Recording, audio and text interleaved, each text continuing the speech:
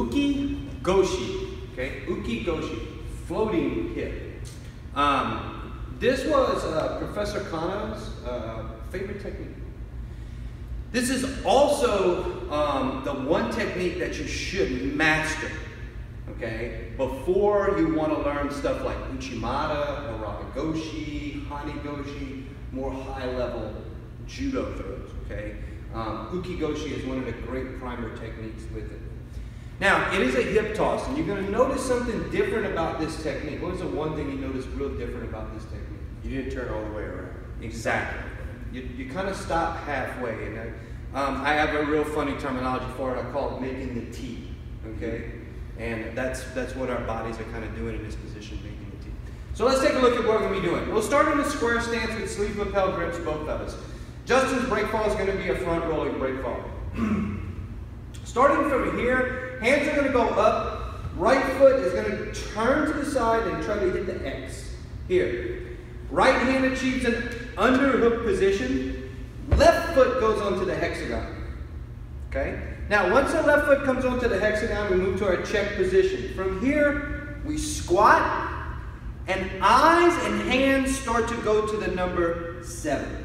Okay? That's here. Eyes and hands start to go to the number 7.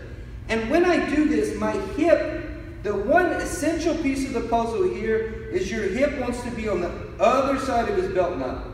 I don't want his belt knot to be in front of me, like this.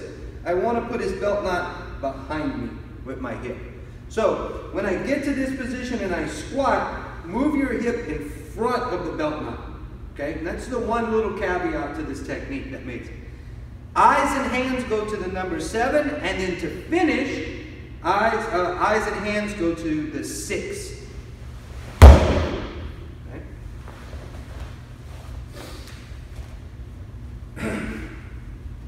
From here, when we take the initial step, when we get the underhook, you can see what I'm talking about, this T shape of our body. Okay? Whereas with all the other ones, we return completely. So with uki goshi, we're here and here. Once this foot steps and we squat, again, put that hip in front. And there's a tug and a pull into me. And that's going to that number 7. To finish, it's eyes looking at 6. I'm turning and looking at 6. My hands are pulling to 6 as well.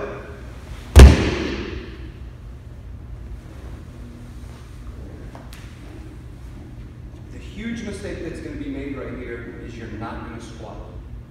Okay? That's going to be your huge mistake right here. You're going to get to this position and not squat and try to turn here. Okay? Once you get to this position, the squat has to come here. That's going to allow that rotation to come through. Okay? And you can see there's a little more lean to this one here. But man, master this throw. This is one of the few throws that I would tell people, like, if they would ask me, what one throw should I absolutely master? And I would say uki goshi, without a shadow of a doubt. It's awesome. And I mean, if Kano liked it. Yeah, I know what you teach him like that,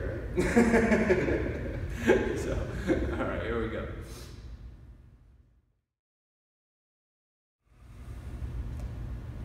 The receiver's responsibilities for uki goshi. Let's go over those. Let's go over a few points that the receiver has to do in this position. And mainly relates to where they're break falling and how they're break falling.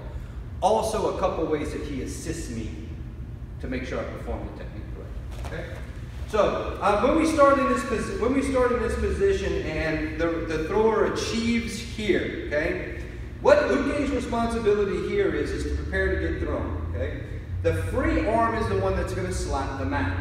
Now, as the uke gets to this position, the one thing that he wants to avoid doing is jumping around his partner's legs.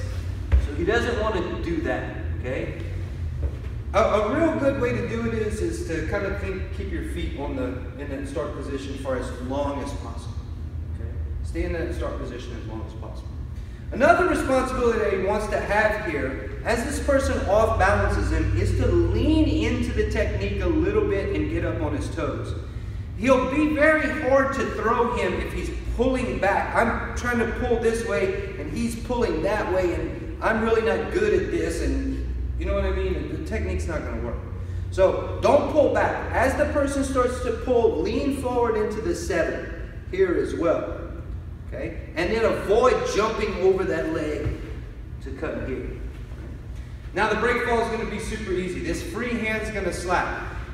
As me as the thrower, especially on these the whippy throws, the hip throws and stuff like that, I want to hold on to the sleeve. It actually helps with the break fall. It actually helps with the break fall. Okay? So get here. Alright? Now, if you look at uke in this position, the arm comes out, the legs are in a great position, and beautiful break fall here. And you can see with uke goshi, how you land right here in a different, well, kind of differently, but you don't get thrown over.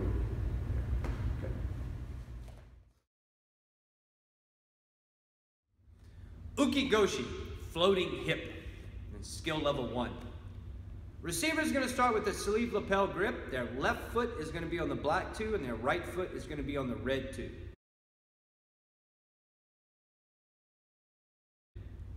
The break fall for this position is going to be a front rolling break fall.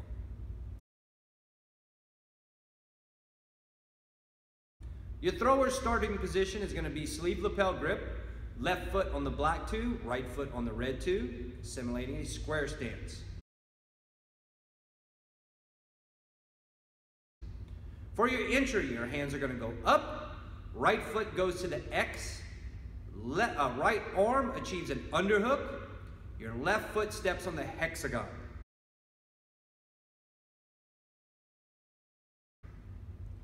For your check position, squat and adjust the hip. Eyes and hands start pulling toward the number 7.